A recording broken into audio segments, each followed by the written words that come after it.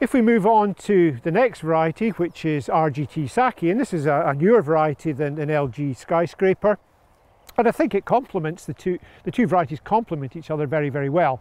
And Skyscraper, certainly I wouldn't drill that early, but Saki, with its slower development, its shorter, stiffer straw, this variety could be put in the ground if you want to get a start to drilling early.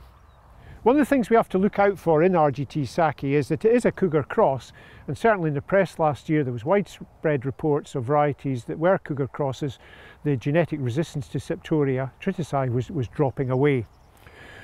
We didn't see that so much in the north up here, I think it was more in the south, but nevertheless we are monitoring it this year, and we'll need to maybe adjust our fungicide programs to take account of that. But in terms of harvest planning, the two varieties that we've just looked at complement each other very, very well, in that the Skyscraper is early to harvest and the RGT Saki is that little bit later.